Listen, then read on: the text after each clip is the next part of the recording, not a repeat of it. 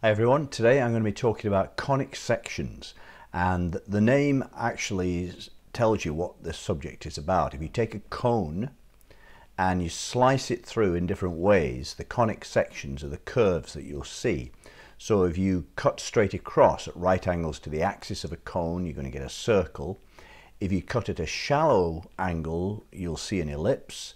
If you cut at an angle that's the same as the angle of the cone itself, you'll see a parabola, and any steeper you'll get a hyperbola. So those are the four types of conic section: the circle, the ellipse, the parabola, and the hyperbola.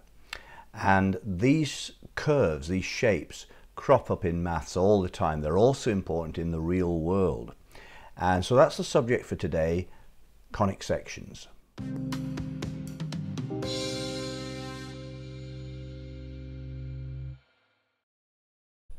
The conic sections are an important, familiar and ubiquitous family of curves obtained by slicing with a plane a right circular double cone extended indefinitely in both directions. Depending on the angle of the slice to the axis of the cone, the resulting curve may be a circle, an ellipse, a parabola, or a hyperbola.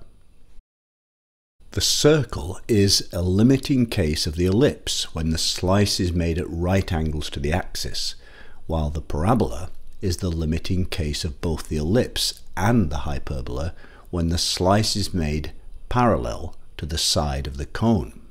The name conic sections comes from the 8-volume work Conics by Apollonius, who also gave us the names ellipse, parabola, and hyperbola.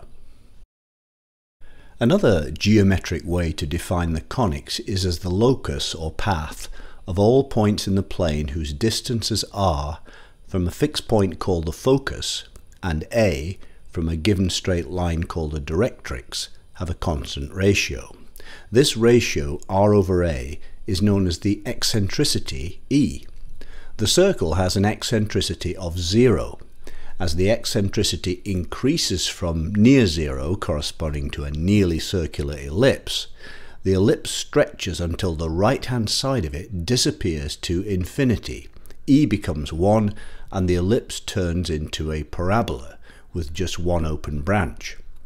Like the circle, the parabola has only one shape, though it may look different depending on how much it is enlarged or diminished. As the eccentricity increases beyond 1, the lost right-hand end of the ellipse reappears from the other side of infinity, so to speak, and turns into the left-hand branch of a hyperbola. Because a hyperbola is effectively an ellipse split in two by infinity, it comes as no surprise that these curves are related in an inverse way. An ellipse consists of all points whose distances from two foci have a constant sum, while a hyperbola is made from all points whose distances from two foci have a constant difference.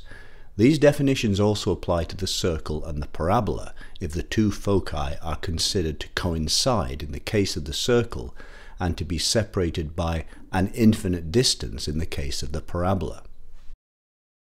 In terms of algebra, the family of conics represents all the possible real number solutions to the general quadratic equation ax squared plus bxy plus cy squared plus dx plus ey plus f equals 0. In other words, the graph of any quadratic with real solutions is always a conic section. The key quantity is the difference b squared minus 4ac. If this is less than 0, the graph is an ellipse, a circle, a point, or no curve. If b squared minus 4ac equals 0, the graph is a parabola, two parallel lines, one line, or no curve. If it's greater than 0, the graph is a hyperbola, or two intersecting lines. Conic sections also represent all the possible orbits an object can follow when under the gravitational influence of a single massive body. A closed orbit, such as that followed by a satellite going around the Earth, has the shape of a circle or an ellipse.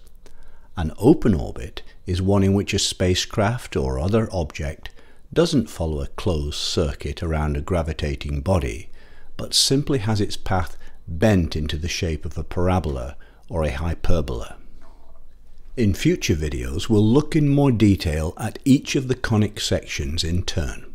Thanks for watching, and I'll see you again soon to discover more maths.